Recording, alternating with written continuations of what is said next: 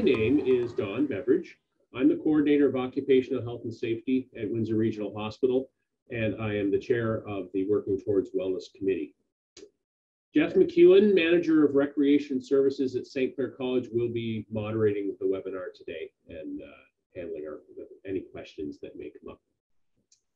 Before we begin, so just to reiterate, if you're having any audio issues, make sure you turn the volume of your speakers up. As far as questions, you can enter them into the chat, and at the end of the presentation, our presenter will address those. If for some reason we don't get to all of the questions, we will still provide those answers. We'll send a link out. And as well, the event is being recorded, so we will send a link to the recording as well, along with a short survey that we value very much your opinion, so that it helps us moving forward as we develop further webinars to improve them and serve your needs better. Okay. So without further ado, I would like to introduce our guest speaker for today, Sonia McMahon-Comartin, Bereavement Educator for the Canadian Mental Health Association, Windsor-Essex County Branch. Sonia has worked in mental health and wellness roles within the public sector for over 20 years, assisting a multitude of people of all ages. She obtained her psychology degree from Wilfrid Laurier University, specialized grief and loss certification from the University of Western Ontario, and professional life coaching accreditation from the Coaches Training Institute. Sonia is the Bereavement Educator for the Canadian Mental Health Association, Windsor-Essex County Branch, offering various bereavement seminars and webinars, as well as coordinating and facilitating a number of loss-specific grief support groups. We thank you, Sonia, for speaking with us today on dealing with grief and bereavement during the COVID-19 pandemic.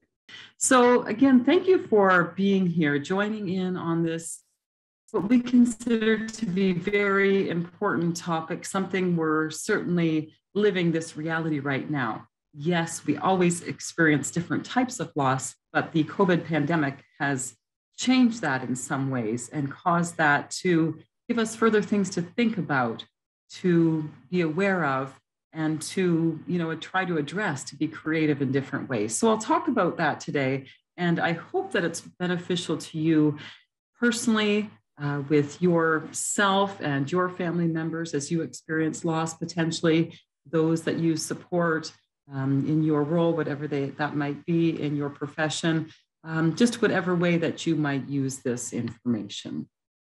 So first of all, we have the land acknowledgement, and want to ensure that we cover that first of all. John, are you comfortable to do that for us? Thank you. Yes, absolutely. So while it is a well-traveled land, I respectfully acknowledge and express my sincerest gratitude to be able to gather, work, learn, and reside today in the traditional territory of the Three Fires Confederacy of First Nations, comprised of the Ojibwa, the Odawa, and the Potawatomi peoples. I identify as a settler and acknowledge the importance of the treaties and am committed to the calls to action in the Truth and Reconciliation Commission of Canada. Indigenous peoples continue to experience trauma caused by colonial violence. At CMHA, we are committed to advocating for and reconciling with Indigenous communities across Canada. All right, so to get us started, first of all, I want to focus on and have us reflect on the impact of COVID on mental health in general. We know that this pandemic has influenced us and impacted a large number of people's mental health in a multitude of ways. When we think about the increased anxiety and the stress that's been experienced, perhaps for some excessively wondering about and checking for symptoms, maybe feeling very irritable, just not ourselves, feelings of insecurity, not knowing what each day will bring, how the numbers will change, if we'll become ill, or how our family members will be impacted. The normal aches that we experience might make us wonder and feel like we might have COVID-19. Also, sleeping troubles have become more prevalent. and feelings of both helplessness and hopelessness. So acknowledging these pieces in a general sense, let alone, as I mentioned, when we further this, when we experience loss. So what we have experienced, there's been increased isolation, undoubtedly. The social distancing that's forced us to be apart from our family and friends for weeks and possibly even months. The lack of social support and interactive activities. Yes, we know so well that personal events many times have been either canceled, postponed, or they've been very small. So we've also been unable to gather for some of life's most meaningful celebrations and rituals. And that's included funeral visitations, funerals, and memorial services. So that's been really a difficult adjustment, something that we're not used to at all. There's also been the lack of ability to visit ill and dying loved ones. Many families have experienced this difficult reality and may have only seen their loved one for a very limited time, if at all, before they died. A large number of families learned that there's definitely no substitute for physical closeness in someone's life. And we were encouraged to do whatever we could to convey our love and our support. And if some of you are impacted by this personally and emotion is stirred, remember that's okay, because I suspect that many of you listening in have been impacted firsthand. And all of us are so vulnerable to the emotion that can be experienced. And just to be with that is most helpful. We learned that connecting using technology, while it was not the same, it was helpful. Perhaps some wrote a letter to their dying loved one and asked a care attendant to read it out loud to them. Others maybe made a video and asked that it be played as if you were talking directly to your loved one. Or maybe there was special music or some type of memorabilia that was placed in the room of the ill person. There was also very small, in-person, limited online funerals, depending on the timing and what the restrictions were at that actual time of death. So in the height of COVID, when funerals were unable to take place, it was recommended that they be postponed rather than canceled. So it would still take place following the death, even if not immediately. Because we do know that while postponed gatherings may not seem ideal, they are much better than not gathering at all. Virtual events certainly were very common, but whatever we could do to acknowledge the death and integrate the loss was and is important. Well, oftentimes we think about our ceremonial rituals that we do when someone dies being for that person. Yes, it's in honor of that person, but it's actually about us as survivors integrating the death into our life. So this ceremony that we follow and opt for is for us, those left behind, those who are living. And certainly we've had limitations for after-death support. Since socializing and in-person interaction was so limited, that support that we could provide often was online or by phone. While technology has helped us and certainly been an asset, I believe, we've certainly learned that digital contact does have limitations in the expression of our love and care. So as I step further into this in regard to loss, I'd like to take the opportunity to share with you a firsthand account of a client who has given permission for me to share this. And this is in her words, what she experienced as a result of her husband dying early on in the COVID pandemic.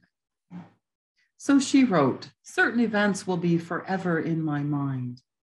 My husband returned to the rehab center in mid-January, as he had suffered a stroke in November 2019 and was in and out of the hospital since that time.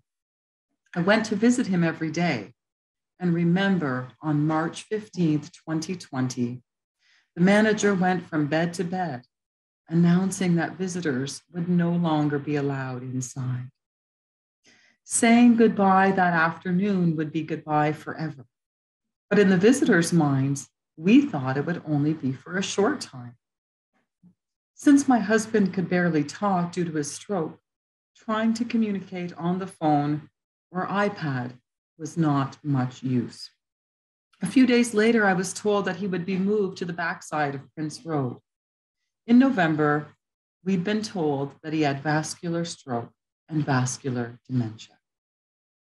How much he understood what was going on, I don't know. But the fact that I no longer came to the hospital must have been difficult to grasp for him and was a nightmare for me. The beginning of April, beds had to be freed up for COVID. I met with a social worker outside on a cold, wet day. He explained the options were to take him home or transfer him to a nursing home. This decision about my husband had to be made then and there. There was no time to think, inquire, or consult. On April 7th, he was transferred. I only saw him going from a car to the lobby of the nursing home. I was totally covered with protective gear and he had a mask on. I'm not sure if he recognized me, and the whole encounter lasted just 1 minute. I spoke daily to a caregiver, but was told the same words until the day, April 15th, that I got the call to go to the nursing home. That was also the day that he died. I'm very grateful that I was let in that morning to be with him for the last hours of his life, but COVID has left scars that will be forever there, physically and mentally. COVID made it impossible to talk to nurses and doctors and to ponder different medical options. COVID made it impossible to be with my husband in the room and have a proper burial. COVID also made it impossible to have our daughter who lives in Michigan at the funeral and for her to have the benefit of that ritual to assist she and her family to see the reality and integrate the loss into their lives. COVID made it impossible for her to comfort me in person and has made my recovery lonely and difficult. I do feel that COVID has scarred me for life. So it certainly goes without saying, this lady is expressing that these realities have caused a great deal of stress and need for adaptation that she can. Certainly very, very difficult. So in regular times, what is normal? The word bereavement, we may not always think about, means to be torn apart and to have special needs. So when we magnify this through the pandemic, that's what is really, really something we need to focus on and be even more mindful about being patient with ourselves and others to work through any loss that we're experiencing. So grief, just to differentiate between that and mourning. We tend to use these words as synonyms to mean the same thing, but they're actually different. Grief is the internal meaning associated with death. So that consists of feelings, thoughts, and images that we experience. We know that as humans, whenever our attachments are threatened, harmed, or severed, we do naturally grieve. So essentially, it's everything we think about and feel inside of us. And it's not uncommon to experience shock and disbelief, even with expected death. This is actually a helpful piece. It's a natural defense mechanism as we are bombarded with all these emotions. And it helps us especially get through the initial days. There's also the feelings of worry and fear, sadness, and loneliness. We may become angry, feel guilt, and or regret. Whatever the case, with death loss, we experience a multitude of emotions. And the thoughts and feelings themselves related to the pandemic caused grief. And experiencing death has certainly compounded that. But it's known that we not only need to grieve, we also need to mourn. Mourning is that outward expression of grief. You may have heard it referred to, like some authors and grief educators, such as Dr. Alan Wolfelt do, as grief gone public. It's expressing our feelings outside of ourselves. That's the piece that we more so struggle with, because we naturally feel inside what is going on, but we tend to place those shoulds on ourselves, thinking, I shouldn't feel this way. I should be okay. Or I knew my loved one was going to die. Whatever the circumstance, though, we do need to mourn. We don't just get over grief. We need to work through it. If you hear people saying, or perhaps have said this yourself, time heals. I'd like you to think of it this way. It's not just time on its own that heals. It's what we do in that time. So we need to engage in that expression, perhaps not only talking and crying, but writing, being creative. There aren't right or wrong ways to express ourselves, but it certainly is our ways.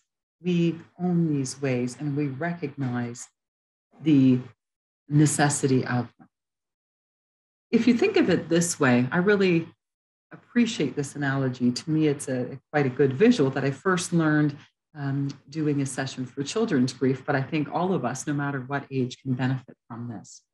So if you think of grief as a balloon inside of you, an inflated balloon in your stomach, and this balloon is very large, containing the multitude of feelings that I've been talking about.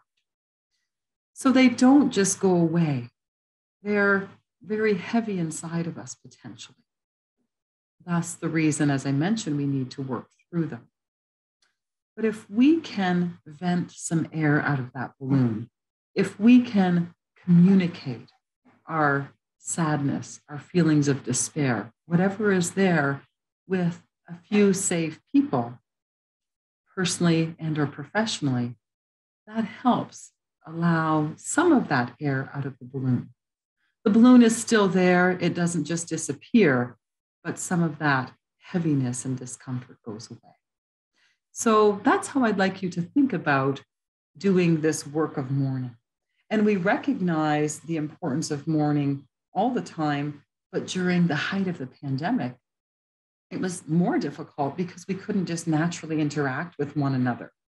Maybe there was contact with close family members, but even some of that was on the phone or online, as well as working with therapists and support groups.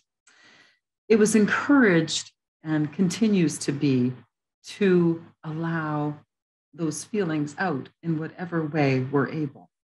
And at CMHA, we have been back to in-person support, but also with the option of joining online. And some people, even for groups, have continued while some are in the room, distance, others are on screen joining because of their lack of comfort. So it's been about joining people where they're at as much as possible, but giving that safe space for outward expression. It's evident that those who've been able to stay connected as much as possible and be honest and open about their feelings have been most effectively able to work through their grief. It also has been interesting and challenging, of course, to work with people and know the challenges that are felt, because certain things that would normally be done, certain things that those of us who support them would normally suggest, have not always been available throughout the pandemic. For instance, when there's commonly suggestions made like engaging in support and social activities at places like Life After 50, it was tough to find alternatives. But we certainly did that, recognizing that the options we had needed to be used to their fullest. So not, ruling out that friends could be effective support, or even if there was resistance to maybe joining a group online or working with a therapist on the phone, that was encouraged to be open and try that. And fortunately, many people did recognize the benefits. So all this to say that, yes, grief is very normal and necessary. It certainly needs and deserves this expression. We need to feel the pain of grief in order to heal it. Dr. Alan Wolfelt, who some of you may be familiar with because of his regular visits to Windsor, sponsored by Families First Funeral Home, that's one of his lines that many are familiar with. And remember, in order to help themselves and give permission that, yes, this journey, no matter what, needs to be felt in order to be worked through. It's never about just getting over it as much as we would like to. The other piece I'd like to mention, there's a tendency to label our emotions as positive or negative.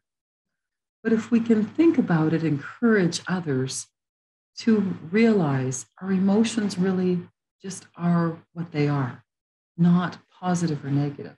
Certainly, it's much more favorable to feel the happiness rather than the sadness, frustration, and anger. But giving ourselves permission to feel whatever comes is what it really needs to be about. And not thinking we need to be the rock of our family because we always have. I'd like to express it this way, and whether you take and remember these words or put it in your own, but if we can embrace our feelings and allow them, that's what it's all about. Yes, it does seem foreign to think, embrace my feelings of anger, of frustration, of resentment, but if we can be with them rather than try to fight them, that's where we make helpful progress in this grief journey. We do know also that grief is very unpredictable and there's no quick fix for it. But what we do in that time is so helpful and necessary. We also tend to want to put a time frame on grief under normal circumstances, let alone during a pandemic. And that's something that's very individual. We cannot put a time frame on grief. But again, if we can just be with it and allow ourselves to take some steps forward and acknowledge those difficult steps back that we also know are part of the journey. Mourning rituals are very key in progress that we make in allowing us to work through our grief. Death rituals not only help truly acknowledge a death and express necessary feelings, but they bring family and friends together to support one another. And funerals are especially important when it's not possible to be with the dying person or view the body. As I mentioned earlier, if pandemic restrictions prevented a funeral shortly after the death, hopefully there was or will be planning taking place to have one in the upcoming months. There's no denying that the need to restrict the number of people allowed to gather was very different and not desirable for many. Although live streaming helped, the lack of physical presence we need to acknowledge, and that not being able to be together was very challenging. And even when a few close family members were allowed to attend in person, maintaining 6 feet of distance, that was also difficult for us to be with. So how do we continue on and allow ourselves to heal when there's been the experience of what is already something that we tend to struggle with when that's been heightened because of the pandemic realities? So coping strategies that are normally helpful are to maintain a routine and do such things as engage in meditation and or prayer, reading as well. We do know that after loss, we tend to not have the same level of concentration, but even reading small amounts, maybe one page inspirational verses, little things go a long way. Maybe spoken affirmations or attending online services for support and education. Yoga can be practiced at home or in a public setting. Journaling, that's another really large one. And I find so many people say, I really just don't know what to write. I wouldn't know where to start. But I go back to putting pen to paper or fingers to our keyboard and just allowing the thoughts and feelings to come. And we're normally surprised at what surfaces. Practicing mindfulness is also really, really helpful. That means learning to be present in our immediate surroundings. And when we're mindful of the present moment, that can usually help us to feel more grateful. So that gratitude assists in our hopefulness. And it's never about minimizing the loss, but it's about recognizing what we still do have and what we can hold on to in our times of sadness and despair. Doing things also like going out in nature, walking, being mindful of, getting out and just being in the moment is really excellent for us. And if yourself or others that you support don't feel you have that motivation to go out, even for small lengths of time, a 10, 15-minute walk, being outside, that does more than we could ever imagine. And if someone is struggling with that motivation and sticking to these types of things, it can be very helpful to have a buddy, to have an accountability wellness partner, to connect to and make sure that you're actually doing these types of things. Perhaps connecting by phone when going for that walk, or maybe there is the possibility to meet in person and go together. We always need to practice self-compassion. We tend to be the hardest on ourselves when we're experiencing any life challenge, and certainly loss, right? We think, I'm taking so long to get over this. My family and friends all seem to be fine. And not necessarily, but even if they are, practicing that self-compassion and allowing yourself to just be where you need to. The self-criticism doesn't benefit any of us. So connecting with others and engaging in what we refer to as both loss-related activities as well as restorative exercises. And what I mean by that, examples of loss-related activities include looking at photos of our loved one, talking about the person, keeping their memory alive, allowing ourselves to laugh, reflecting on time shared, as well as have tears. Maybe that will be at the same time, but really being present. Maybe it's watching precious home movies, that we see them and also hear their voice. Those are considered loss-related activities, where the restorative ones are more about making plans for the future, engaging in social activities, vacations, etc. So doing some of each, and certainly feeling that it's positive to laugh and have a good time, knowing that, yes, our loved ones aren't able to anymore, but they would most certainly want that for us. Perhaps another coping strategy for you or those you support would also be less exposure to the news. That in regular time can be helpful, but especially with the impact of the pandemic, there are benefits to limiting exposure. So there's not so much of that harsh reality that comes in as you're trying to cope, if that's something that's influencing you in a non-helpful way. And also reflecting on how your lost loved one would desire you to respond. So basically in line with what I've mentioned, as far as having those meaningful times together. Yes, they're not here physically present, but perhaps your belief system allows you also to know that they're not that far away. And as much as I can name, as much as I can think of so many clients that have said to me, you're going to find it odd, but I hug my loved one's picture. I kiss my loved one's picture. I talk to them. We don't find that odd. Doing what is meaningful and connects you to your loved one is certainly not about right or wrong.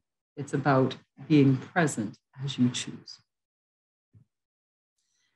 We certainly always want to minimize the isolation and loneliness. We know that as human beings, we're naturally social creatures, and this has been emphasized when we haven't been able to during the pandemic. So we've needed to be very intentional to reach out to one another.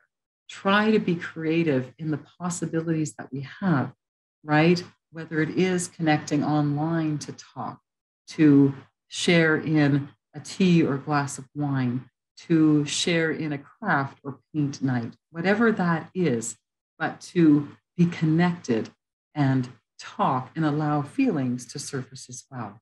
So being intentional and consistent and having it where we're really listening to one another. Two-way communication is so vital. And this makes me think back to an early mentor that I had. And I want to emphasize this with you because so often with grief, I think there's the reality that it's found that, I don't know what to say, or I'm just not sure how to support someone. That listening, that presence, that holding the space for someone is the largest we can do.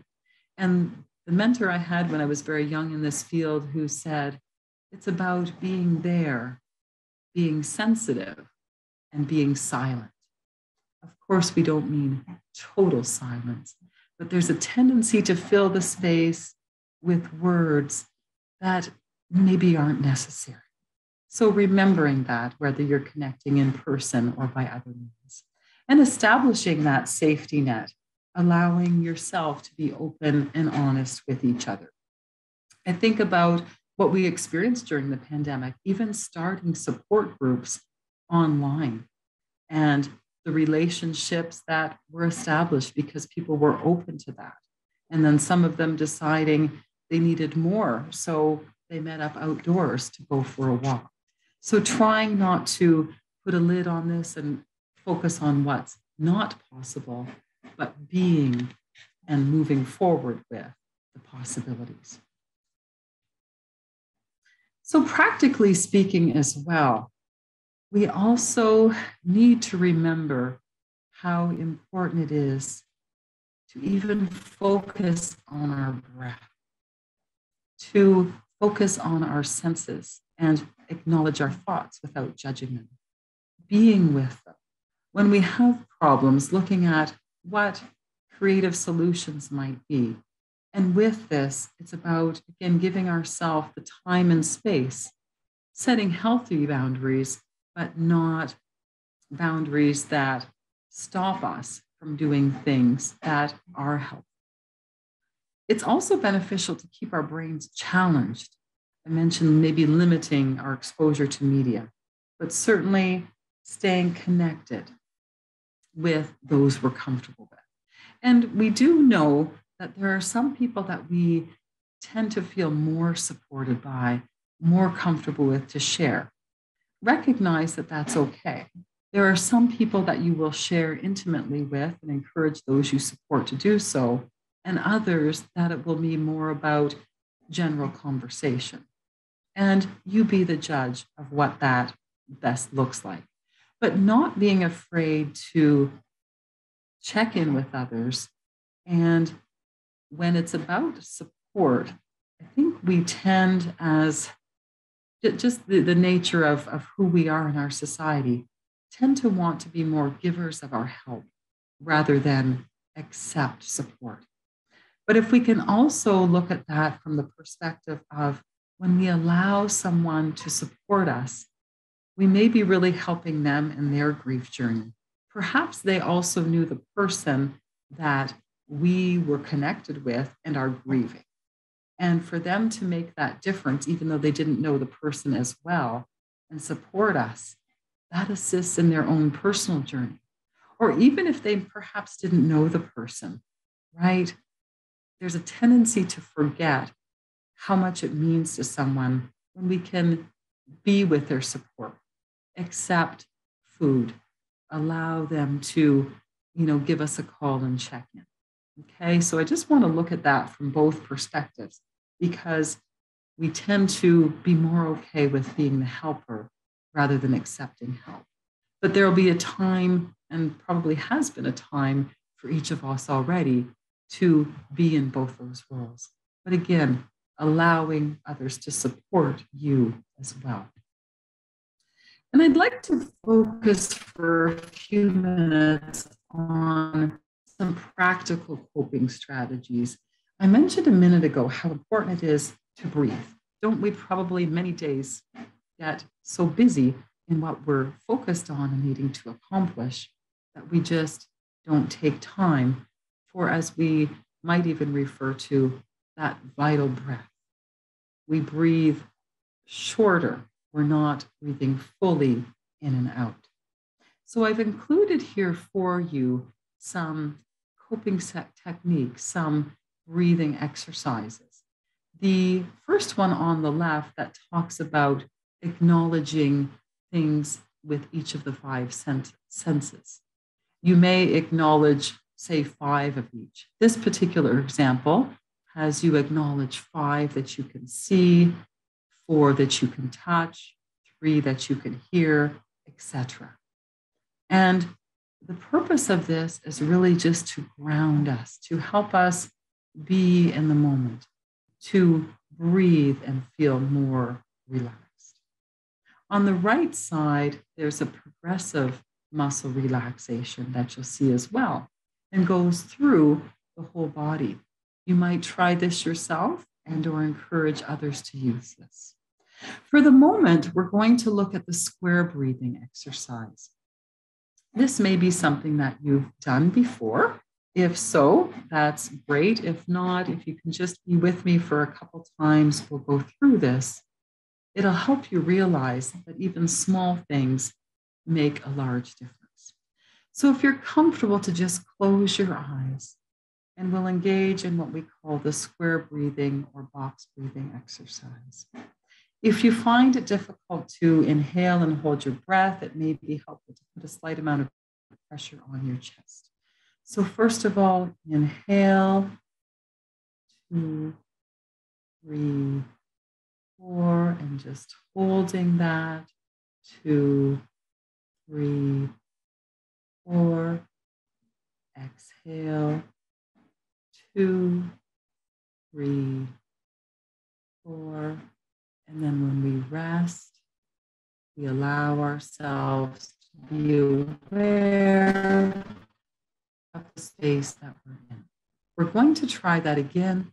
If you find that it's difficult for you to really stop and be present, you may find that it's helpful to trace a square as I'm going through on your hand. So this would be inhale, hold, exhale, rest, or maybe on your leg.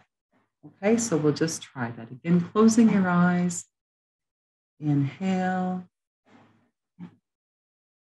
hold, exhale, rest. Inhale, hold, exhale, rest. One more time, inhale, hold, exhale,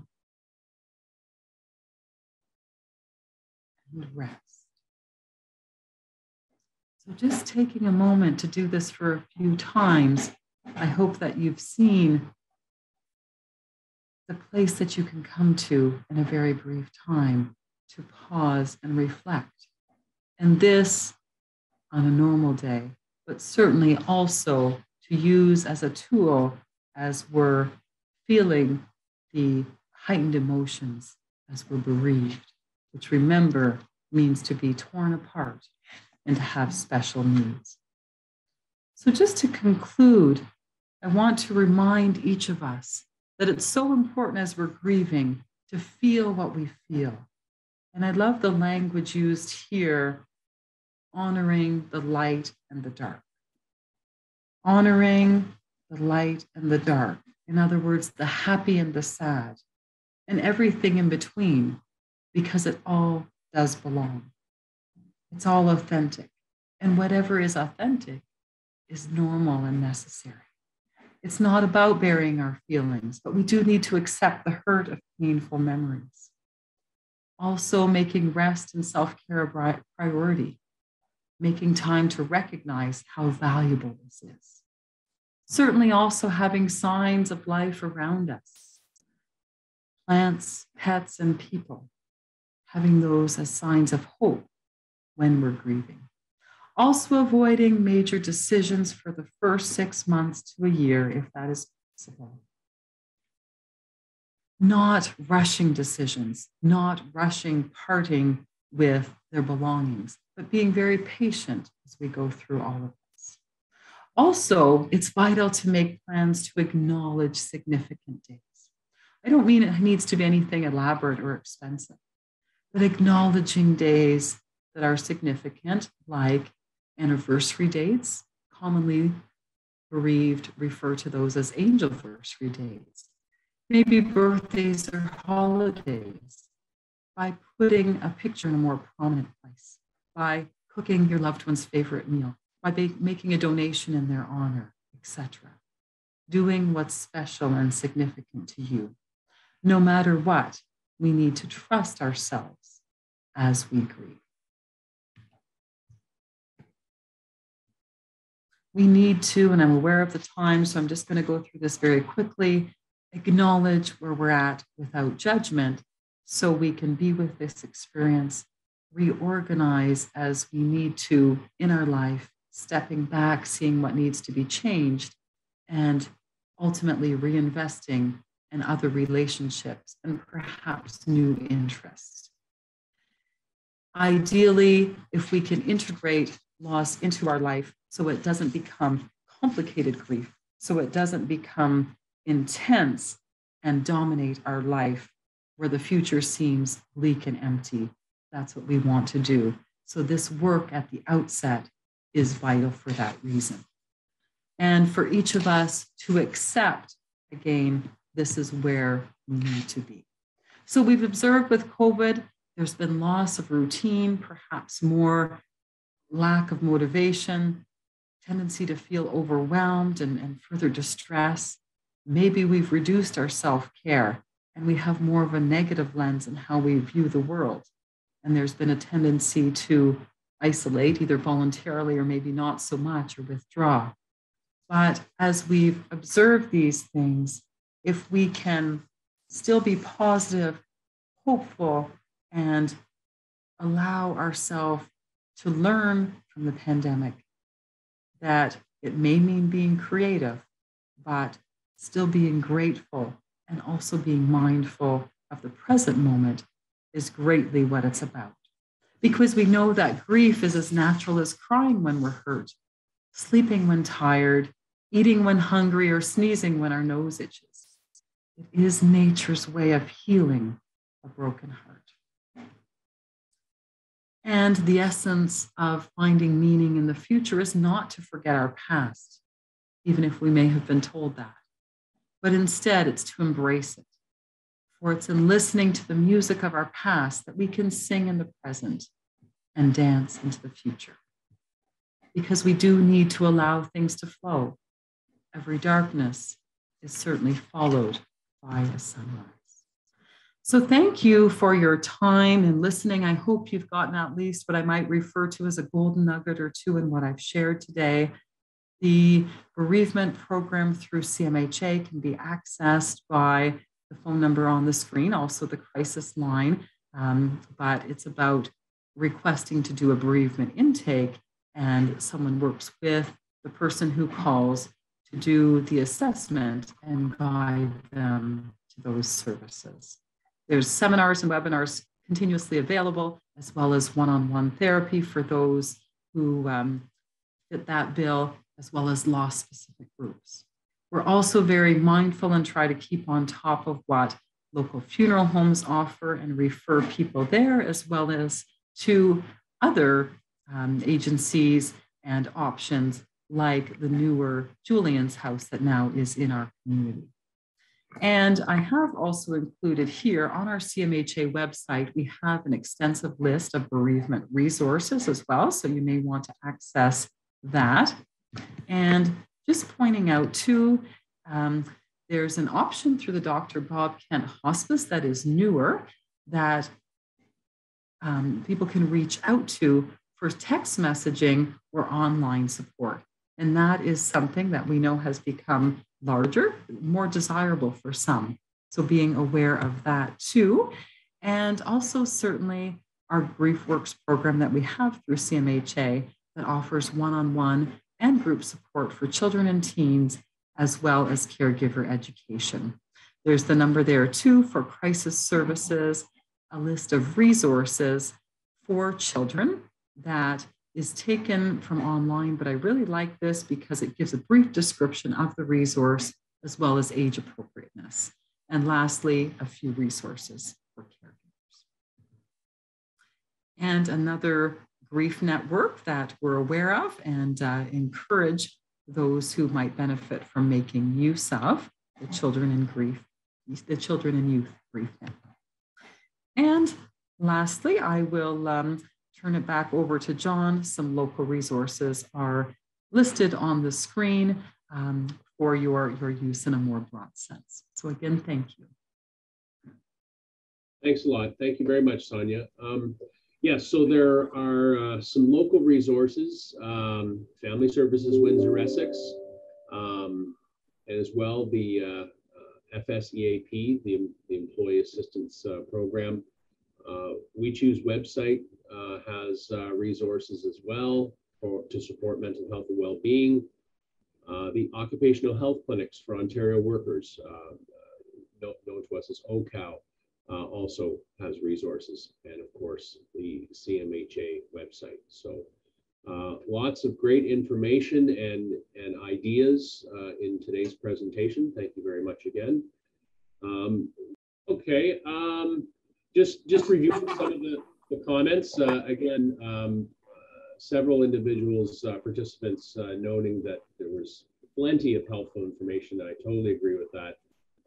Very, very positive feedback. So I think if there are any questions, you can just please direct them to one of us, or you can reach out to one of the resources, but we will certainly get back to you and to each and every one of you with links to the presentation and a very short survey. So with that, thank you everyone for joining us today, and stay tuned for our next webinar. Thanks so much for having me. I guess you all made it easy on me with not having questions. Some of what was shared was valuable to each one of you. Thank you. Thank you, Sonia.